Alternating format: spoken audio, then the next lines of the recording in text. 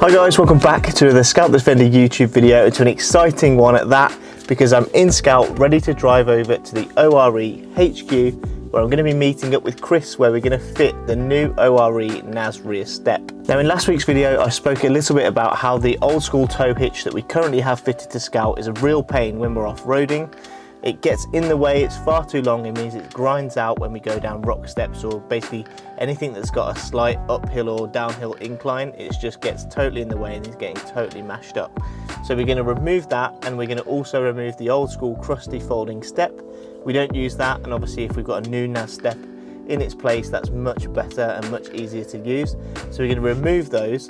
Hopefully it's going to be easy to do, although they've been on the car since it was new, so there's going to be a lot of rusty, corroded bolts to try and remove. I'm going to go and find the steering wheel so we can actually get going on the road to go and meet Chris, and then I'll catch up with you there where we'll start the install.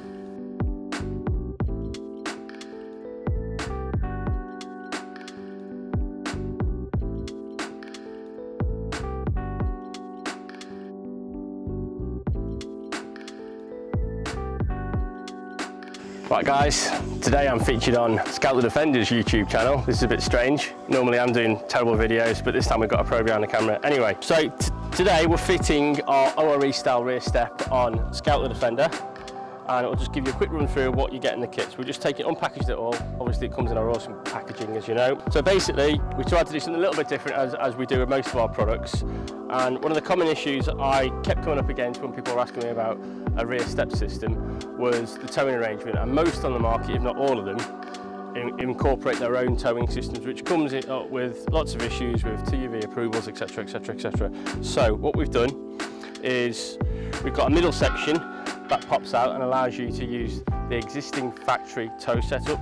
So if you've got a towing system that looks like this, which I believe is factory Defender, the only bit we're changing is this piece here, which is this piece here.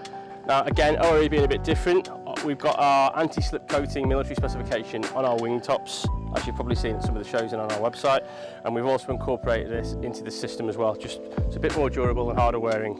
And we've also done away with the need for the end cap mounts, and the reason for that is, on the later vehicles, if you've got rear seats, you've got the seat belt mountings here. Now I don't want to get involved with safety critical bolts, and most of them have been on the car so long that when they're corroded, they'll snap and shear off. So we've done away with that altogether. So we've tried to make it as simple to fit.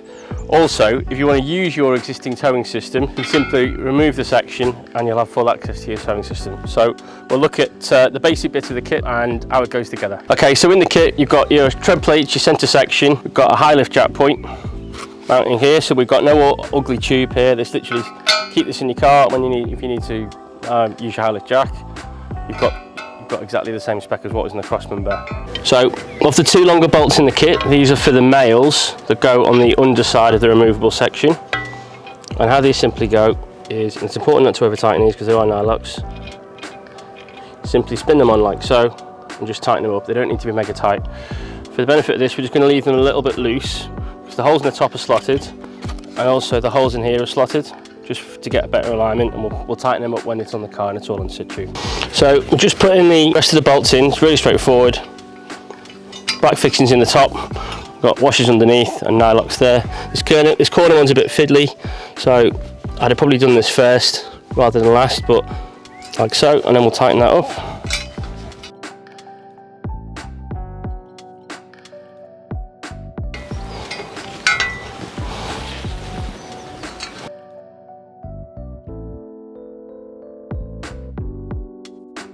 Okay, so now that we've assembled the step, so we've got the females on here loose, so we can set them around the car.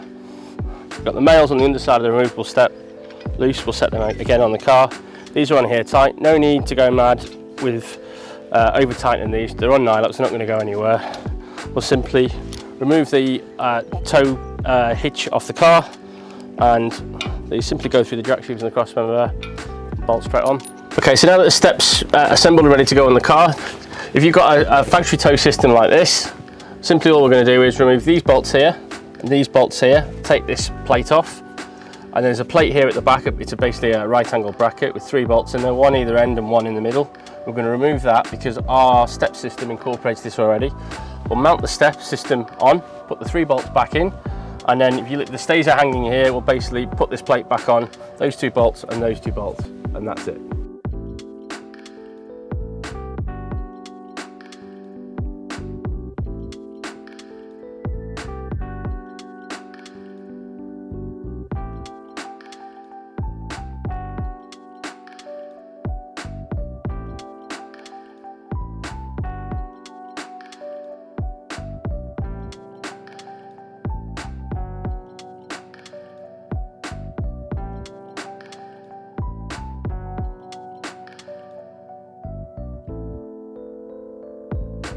Right guys, so after lots of swearing, you will get these bolts out.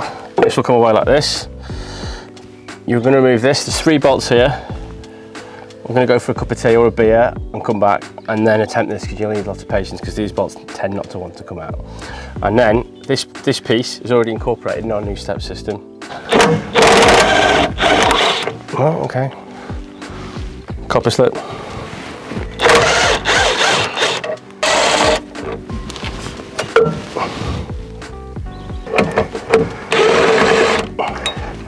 This is the only Land Rover I've known where all the stuff off the cross motor comes off without needing oxyacetylene, gas, big hammers, swearing.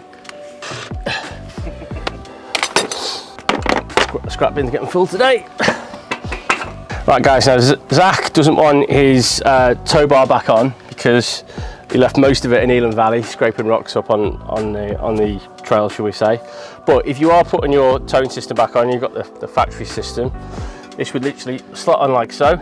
Obviously, it works with our rear tow system.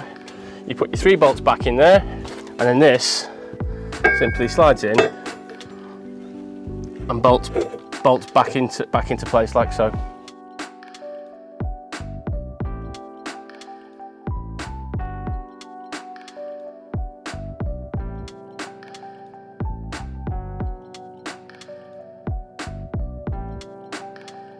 So put the 3 bolts here back in. We've copper slipped them. Before you just pull it up tight, but not tight with the rattler, or torque it up, so to speak. We're going to put these 2 in here. So now that we've put the 3 in down there, before we tighten the right up, what we're going to do, now that these tubes are in here, on the back of here, we're going to bolt these into the end of this tube, stay if you like.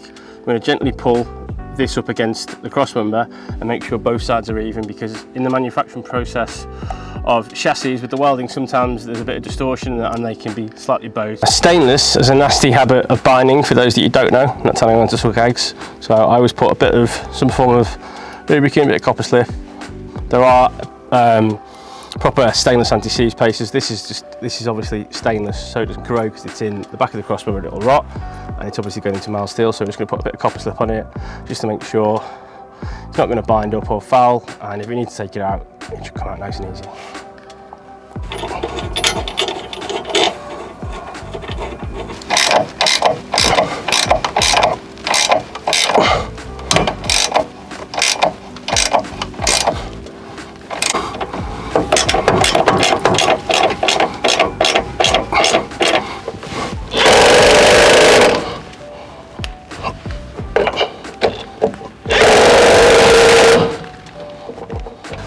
So once it's on, it's bolted in situ. At this point, if you were putting your factory tow system back on, your stays would still be in situ, and you would simply just put the bolt you took out back in exactly the same places, and the centre section will fit in around this.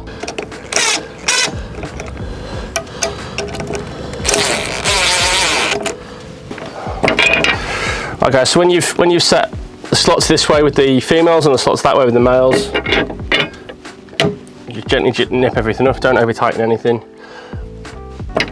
It should pop in and out smoothly like that. Also, I find a little bit of grease in here helps as well. Rear steps on. If you had the factory towing arrangement on, it would look like so, and if you wanted to tow, obviously you need more height for the hitch, you simply just pop that out and you can hitch your car on like so. Rather than make it with an ugly tube underneath or an extension that's going to fill it with mud, we've come up with this idea. It's, again, nobody else does this in the market. There's 2 lugs under here. It simply sits in here. It's not going to go anywhere. They're like M8. just make sure you leave that in your cubby box.